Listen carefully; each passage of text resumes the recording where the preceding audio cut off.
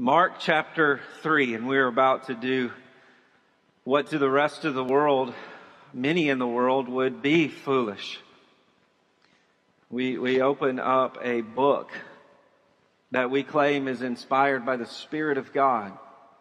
Not just the words of men, but God Himself through men has penned a book for us to open up today, to look into, and to look at one of the most foolish stories that has ever been written, and to claim it is our only hope for eternal salvation. And so we stand in reverence to such foolishness. Hear the word of Christ. I'm going to read verses 20 and 21 as we begin our time together. Then he went home, and the crowd gathered again, so they could not even eat. And when his family heard it, they went out to seize him, for they were saying, "He is out of his mind." Oh God, we pray that we would understand the foolishness of the gospel. Because, God, we, in our own sin, think we are wise. We think we are strong. And the most insane, crazy thing to do would to believe this message of this Galilean, Middle Eastern rabbi who claimed to be the Son of God, who died for our sins, came back from the dead, and rules and reigns now. And yet, God, that is the wisest thing we can be doing right now, is looking to Him, embracing the truth that He has revealed to us. And so, God, we ask that you would teach us by the power of your Spirit, according to your word, what it means to be fools for Christ. It's in Jesus' name we pray. Amen. You may be seated. Did you hear that? I was staying overnight at one of my really good friends' house. We went to church together, and as we often did, we would stay at one another's house quite often. And we were there getting ready for bed and could vaguely hear loud music and laughter and conversation. And we began to understand this was coming from the woods behind his house. It was on someone else's property. And he asked me, he said, "Do you hear that?" Everything stopped. He said, "Be quiet. Do you hear that?" He says, "Those people, they are worshiping the devil back there." When I was a little kid, little church boy, went to church with this kid and his family, and I thought, why in the world would someone worship the devil? What on earth are you talking about? And how on earth would someone worship the devil? And he said, "Yeah, my dad was back there the other day, and he thinks he found some chicken blood on the ground in the woods. And I bet right now they're drinking that chicken blood back there. They're back there worshiping the devil." Now, when you're a small kid, you have those moments when you're overnight at someone else's house that you want to call your parents and say, "Can you please come get me now? I don't want to be here." But we sat there and we began to imagine what it must be like for these people back there worshiping the devil.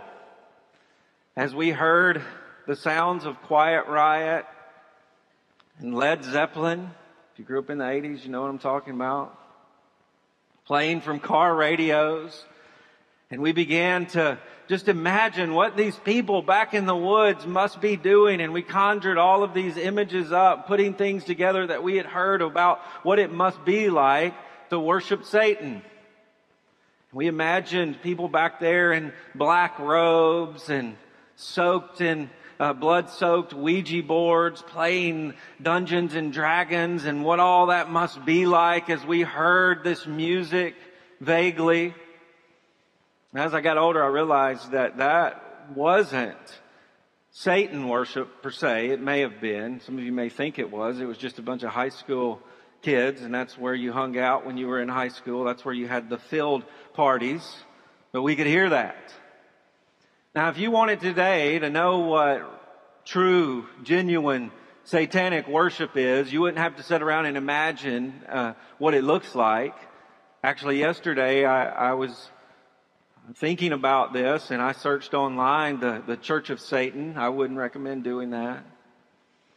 But they actually have a Twitter account. They have a Facebook page. They have websites. You can find all you want to know about what it means to genuinely worship Satan. But I would guess as you think about satanic worship, demon worship, what that looks like, the images that come to your mind, you would never think about Jesus. And yet if you ask the religious folks of his day what it looks like to worship Satan, to follow Satan, they would immediately begin to tell you about this Middle Eastern rabbi who is going about claiming the kingdom of God is at hand. He is casting out demons. He is restoring the sick. He is speaking to nature and it's doing what he says. He's got this magical power and he's claiming to be the Son of God. He's from Satan. That's what it looks like to serve Satan. Jesus. We would never think that way. And that's the image that would have come to the mind of the scribes and Pharisees. And we begin to see their thoughts about Jesus, the thoughts about Jesus as we begin to move through our texts. As this one who claims to be the Son of God, the way people perceive that and the way that they think about that is satanic. It's foolish. Notice verse 20. Then he went home. Now we've been talking about this mission trip that Jesus is taking with his disciples around the Sea of Galilee. How he's been going into synagogues, preaching the gospel. How he's been going from town, to village, region after region, declaring that he is God's Son. Performing all of these signs and wonders, and a crowd is forming around him, Jew, Gentile, from all over the place, and they are following him, and here they have followed him home to Capernaum. Now, we can assume this was Peter's house. Now remember, Peter is the one telling Mark what to write, and Peter emphasizes, Jesus' ministry headquarters was at my house.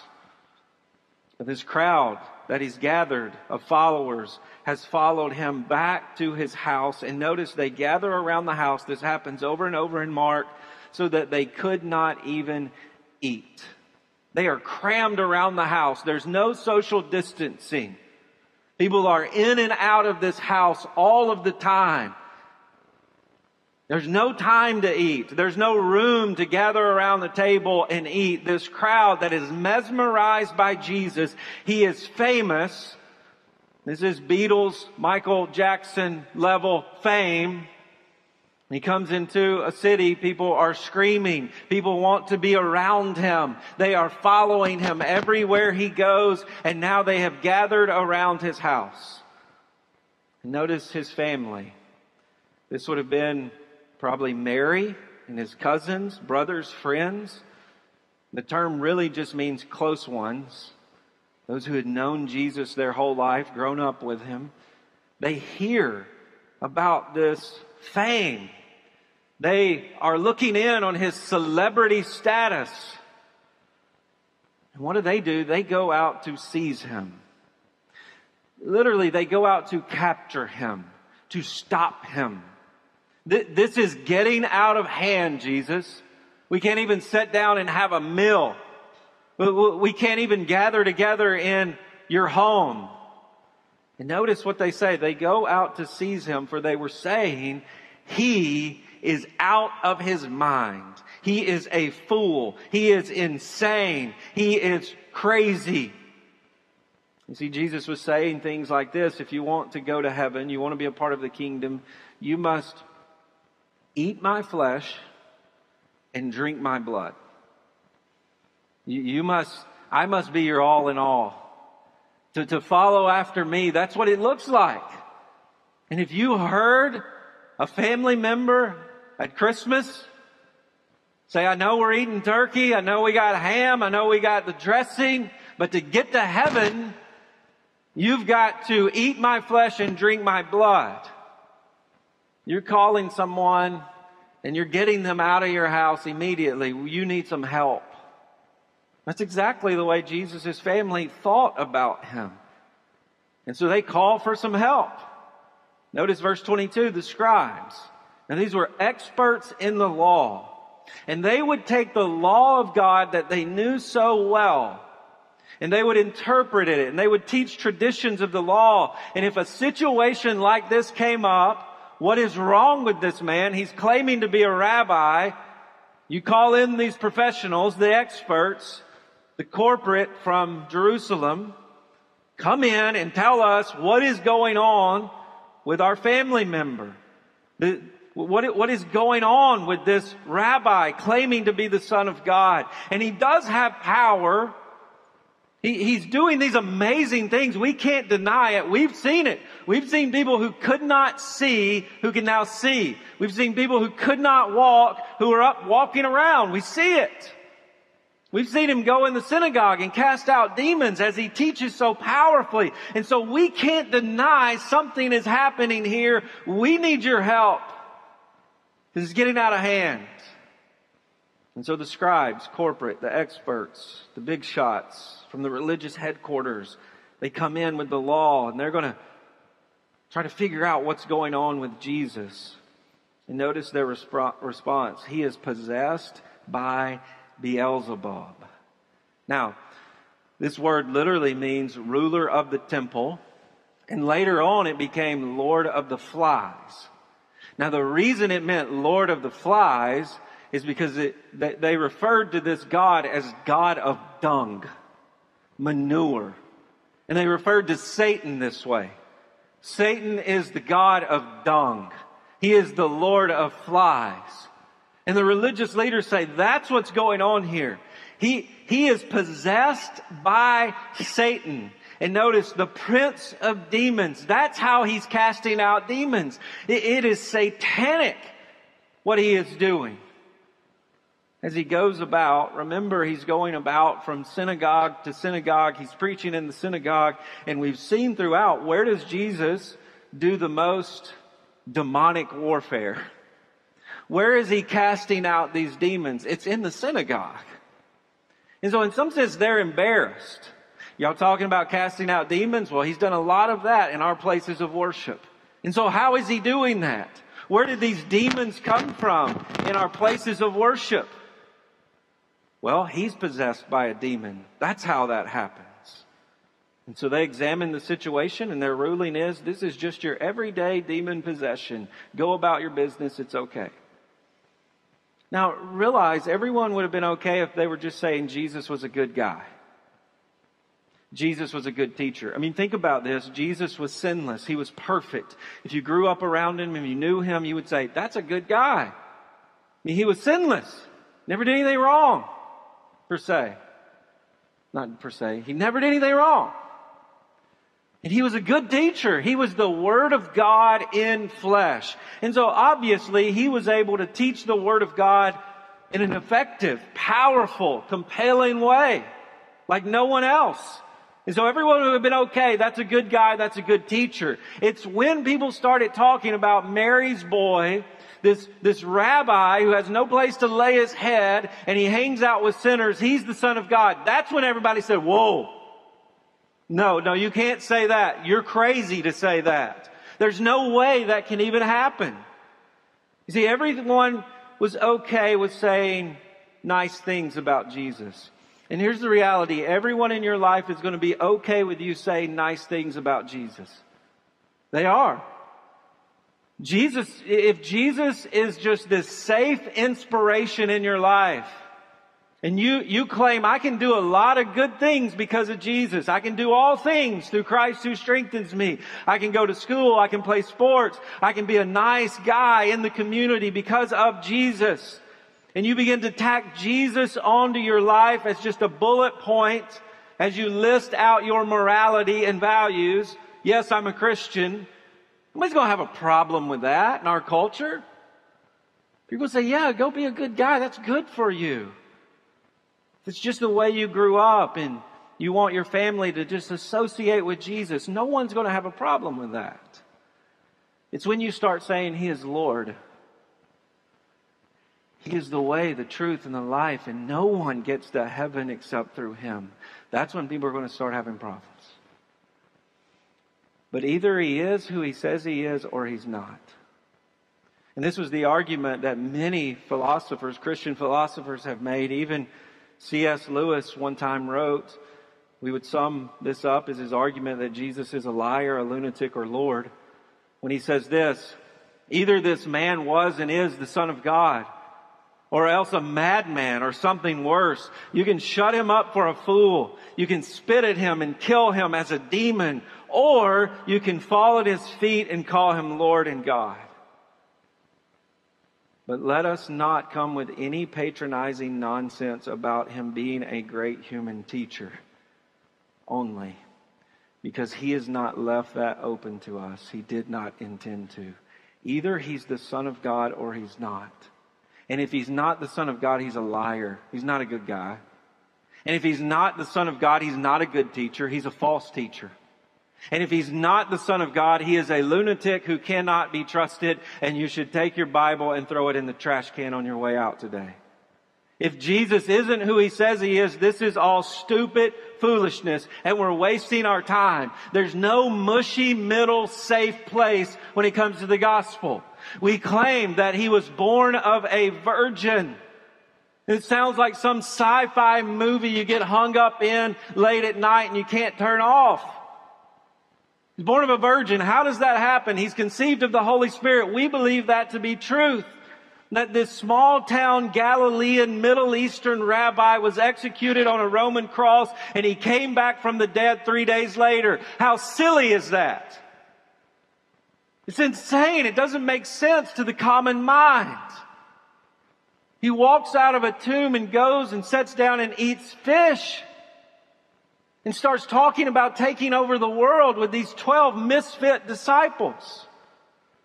And He claims to be the only way to be saved through faith in His cross and trusting in His righteousness and resurrection. And we claim when we believe that, His Spirit comes to live within us. And we, a bunch of weirdos, gather here today to sing about a man who's not here. We don't see Him. To serve Him. To pray to Him, to take this message to places where it's illegal to take it to. We're a bunch of weirdos if this isn't true. We're either the most foolish people in the world, a bunch of idiots, or the most graced people on the planet. Those are the only options. There's no mushy middle ground. Our text continues, He called them to Himself. Now, I love this. I stopped here this week and thought, what must this be like? Corporate's in town, and they're talking about Jesus, and they say He's possessed by a demon, and Jesus so brazenly just says, hey guys, come here. Hey, let's have a little chat. Let's talk about this. You guys do realize this is a stretch? You do realize this is a grab? Y'all are smarter than that. To be honest with you, you're the fools.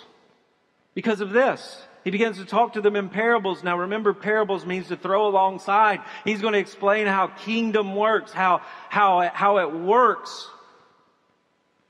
Notice He says, how can Satan cast out Satan? Do you think about what you just said? Beelzebub? Really? How would that work?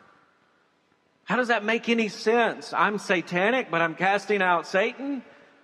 If a kingdom is divided against itself, that kingdom cannot stand. If I'm of Satan, I'm toppling the kingdom of Satan. That would be stupid. You guys are smarter than this. Verse 25. And if a house is divided against a house, that house cannot stand. If it's just me and Satan and we're warring against one another and I'm warring against the demons, casting them out, this is all going to eventually fall. So what are y'all worried about? Why are y'all so tore up? Just let all this chaos ensue and I'll be gone one day. That's not what was going on. And that's why they were threatened.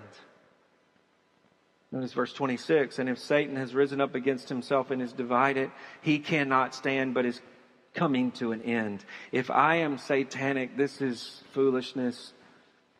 This sort of spiritual warfare, infighting will end itself. And he begins to explain even more. Verse 27. But no one can enter a strong man's house, the ruler of a house, the master of a house, and plunder his goods, unless he first binds the strong man and then indeed plunder his house. And so if you're going into someone's house to take what they own, the first thing you're going to do is bind this man up, and you're going to take all of his power away from him. And then you're going to take all of his goods away. He says, listen guys, I'm not of Satan, but I have entered Satan's house. And I am taking his power away to take everything he owns away. You see, the good news is Jesus has come to plunder Satan's house. Satan has made his home in the world, in the hearts of men through sin. We have followed Satan. We have submitted to his kingdom. We have entered his house by obeying his rules. He says, God doesn't love you. God doesn't want what's best for you. Trust me and do whatever you want. And through sin, Satan has invaded the world. And because of sin, we live in a world that is full of death. And so Satan right now, he has power in the world, and he has influence in the world in death and chaos. And this is why even in the Bible, he's called the prince of the power of the air. And in some places, it seems as though the Bible is teaching right now, Satan is the ruler of this world. He has some limited power. He has made his home here in our hearts, ruling over us in death. But on the cross, Jesus is bound and dies for our sin, thus taking the power of sin away from Satan. For those who believe in him, you are no longer under the power of the guilt of sin that sends you eternally to Satan's house in hell. And in dying, Jesus defeats death, and the Bible says in a resurrection, he has made a spectacle of Satan. He has said to Satan, you thought in killing me, you would put an end to all this, but actually in killing me, you defeated yourself. And he made Satan look like a fool. And having taken Satan's weapons of sin and death away, Jesus is in the world right now saying, follow me. Let's leave this house. Let's leave this house that will be plundered in a lake of fire one day. Let's go. Follow after me. Now, as the scribes heard this picture of the snake being plundered, their thoughts would have gone back to Egypt.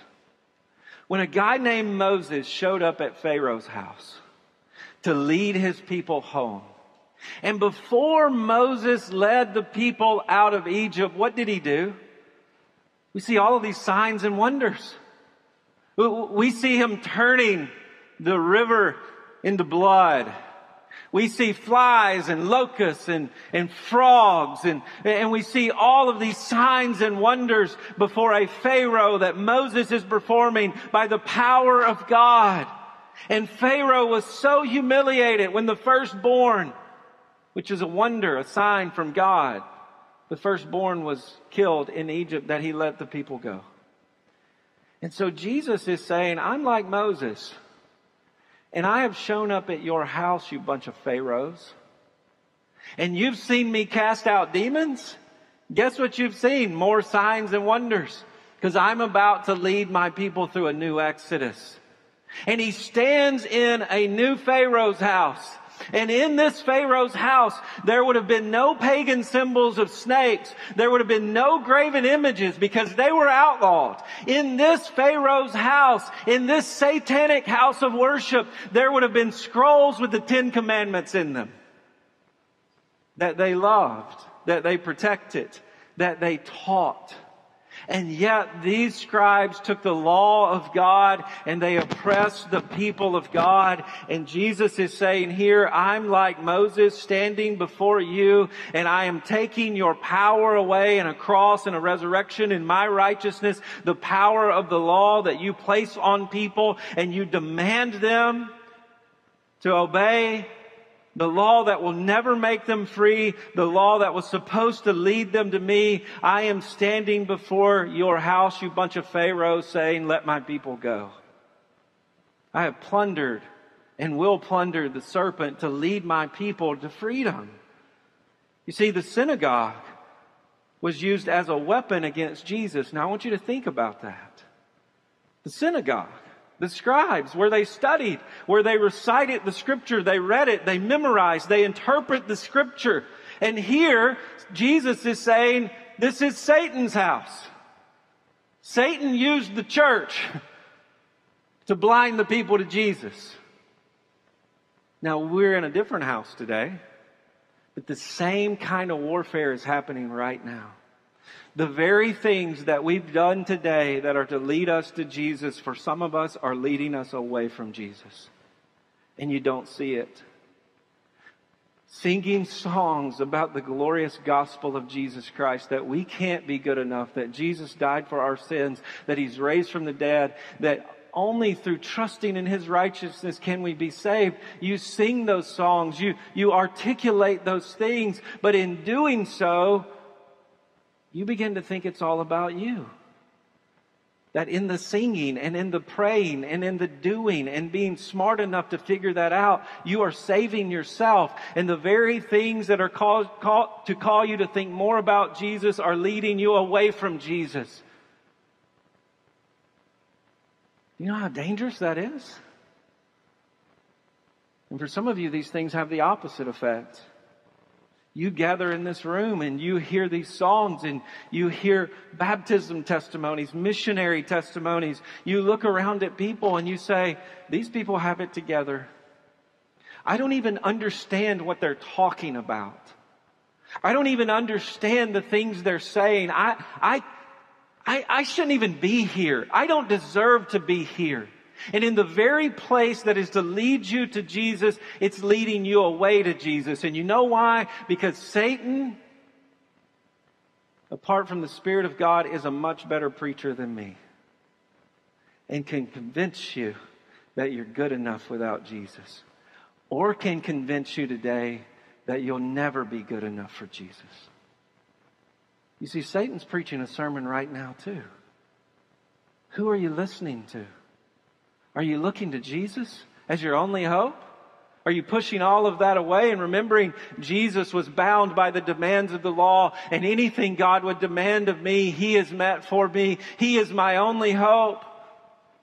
His life, His death, His resurrection, His kingdom is my only hope. He has been bound so you would not be bound today. Be free and look to Him. And I know this is true. Because sometimes I'm up here and I'm preaching my guts out to try to get you to believe in Jesus. And I'll go stand at that back door and you'll be leaving. You'll say, man, you just made me feel miserable today. I go, oh my gosh, I got to get better at this. Man, you made me feel so bad. Let's just go on record to say, that's not what I'm trying to do. I'm trying to talk about sin so you would look to a Savior. Do not be bound by Satan's power today. Look to the truth of the gospel and be free. Satan has been defeated. He has no power and guilt over you. Satan has been defeated. He has no power in death over you. Be free. Leave this satanic house of destruction and follow Jesus. Notice verse 28. He says, truly I say to you, all sins will be forgiven the children of men, and whatever blasphemies they utter. Now, that's important in understanding this section of Scripture, because he says blasphemy will be forgiven. But notice verse 29. But whoever blasphemes the Holy Spirit. Now the word blaspheme, it literally means to bore holes into. To take something that is holy and good and perfect and bore holes into and pierce with curses and profanities. And he says the children of men, anyone who blasphemes, they can be forgiven except those who blaspheme the Holy Spirit. They will never have forgiveness, but this is eternal sin, and they are guilty of eternal sin. This is what leads them into eternal damnation. Now, if you've been around church or maybe thought about this before, we have all kinds of ideas of what the unpardonable sin is, what the eternal sin is. And some of us think, have I ever done that? I gotta think back on my life. I've done a lot of bad things. Have I ever blasphemed the Holy Spirit and I'm going to hell and there's no hope for me? But notice what's going on here. He's looking at the religious elite of the day, and he is accusing them of blasphemy, and it is of the Holy Spirit. And notice verse 30. They were saying he has an unclean spirit.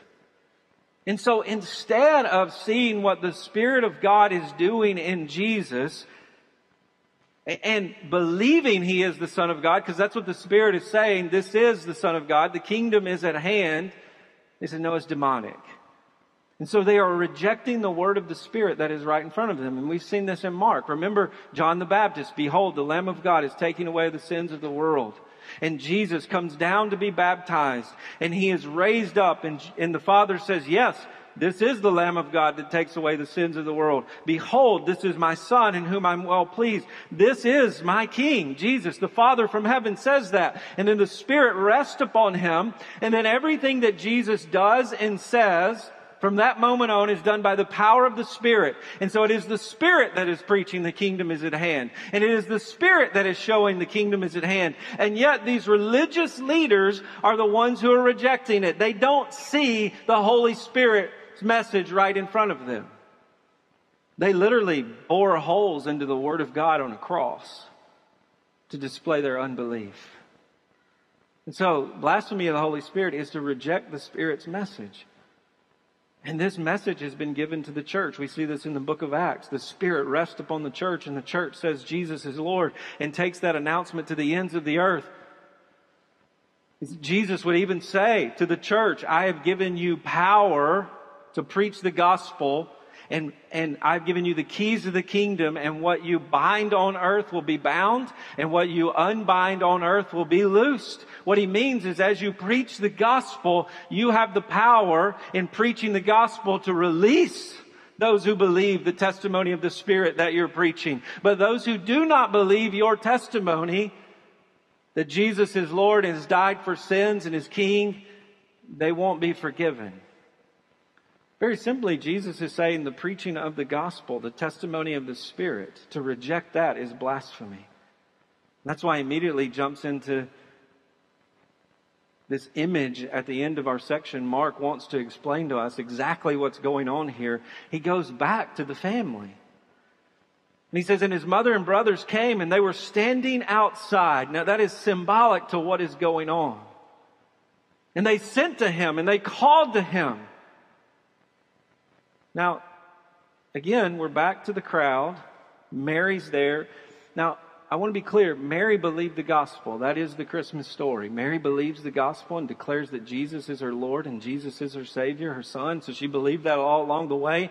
We know his brothers did not believe until after the resurrection. Many in his own family did not believe, but they're pressing into him. They need to talk to him. Mary is saying, why can't y'all just get along? Maybe just leave my boy alone. I know this is weird, it's crazy, but it's true. But there's dysfunction in Jesus' family.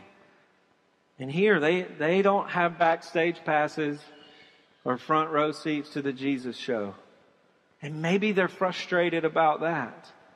But notice they call to him and they say, your mother and your brother, they're outside seeking you. And Jesus is so offensive here. Verse 33, he said to them, "Who are my mother and my brothers?" And they would have said, "Oh, you know Mary. Mary, that's your mom. Who are you talking about, my mother and my brothers?" "Oh, you know your brothers. They're out here." Notice he says, "And looking about at them who sat around him," those who were gathered in the house, all these misfits, sick folk. The disciples who we talked about last week were just a bunch of no-name, ordinary losers. And he says, "Here are my mother and my brothers." My family's in the house. My family, according to flesh, can't get in the house. And it's symbolic of what he's trying to teach the scribes. It doesn't matter who you are or what you know. Notice, for whoever does the will of God, he is my brother and sister and mother. The will of God, the plan of God, the desire of God that is revealed in the kingdom of God, to follow Jesus as King and Lord and submit to Him. That is the will of God. And anyone who follows me as their King, that's my family. That's my family. You want to know what God's will for your life is today? We like to make that hard and difficult. God's will for your life is to follow Jesus. And so you come to those moments and you don't know what to do, follow Jesus. Just trust Him. Give your life over to Him. Delight in the Lord and He will give you the desires of your heart. That's how you determine the will of God, is submit to His kingdom. Believe He died for your sins. He was raised from the dead. He is your only hope. Now we have to admit this is a cultish scene. This is weird. This is David Koresh type stuff here. Your mom and your brother and your cousin show up at a house with a bunch of people and say, "We need to talk to our son, our brother." And he says, "Oh, that's not my family. You're my family." And you would say, "Hey, honey, I know we like our BFG, but it's time to find a new place to worship." That's weird. But what's his point here? Religious flesh and blood can't get into the house. No, I've come to purge that house. Flesh and blood cannot inherit the kingdom of God, but only those who are born of the Spirit of God. Do you understand you can have the same DNA as Jesus and not get into His house? Do you understand you can have the same Bible as Jesus and not get into His house? That's His point. You don't get in by who you are. You don't get in by what you've done. And here Mark has painted a picture for us, beginning back with Judas, the one who betrayed Him, that the blasphemers are actually a disciple, flesh and blood family, and the good religious guys. In the story of Jesus, those are who have blasphemed Him. Judas, who we saw last week, had the same power and authority that the other disciples had, but he betrayed Him. His family, who knows Him, they grew up with Him. You can imagine what Christmas was like at Mary's house? Well, I'm going to tell you all the Christmas story. They heard it their whole life. And they get to this point and they say, "Oh, this is getting ridiculous. He's crazy." The religious, he is a demon. They were reading scriptures about Him. He's demonic. They saw firsthand what the Spirit was saying in His person and rejected it. They were the blasphemers. He came to His own and His own did not receive Him. You see, blasphemy looks way less satanic than we think. Blasphemy and Satan worship doesn't always include a Marilyn Manson CD and bloody bat heads. No, blasphemy can look like hanging out with Jesus but not following Jesus. Blasphemy can look like teaching Jesus but not believing in Jesus. Blasphemy can look like a lot of good things but not believing what the Spirit is saying right in front of you and bowing down and following Jesus as King. And so as we sit around and we think about what satanic worship must look like, it's not just the folks out in the field behind your house. So often it's the folks in your house. So often it's the scribe in the mirror of the house Jesus has come to plunder.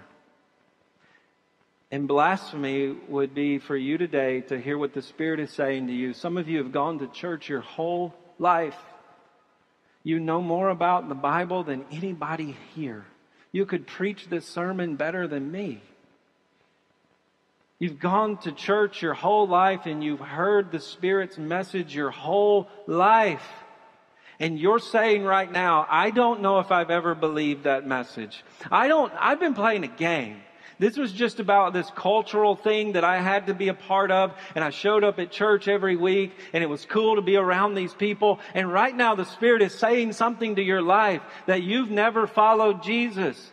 And you know what would be satanic in this moment? Is you to turn around and walk away. And say, no. If I say I never believed the gospel, these people are going to think I'm weird. They're going to look at me and say, are you sure? You lead my BFG. I was looking at Sam. I think Sam's a Christian. He leads my BFG. I wasn't talking about him.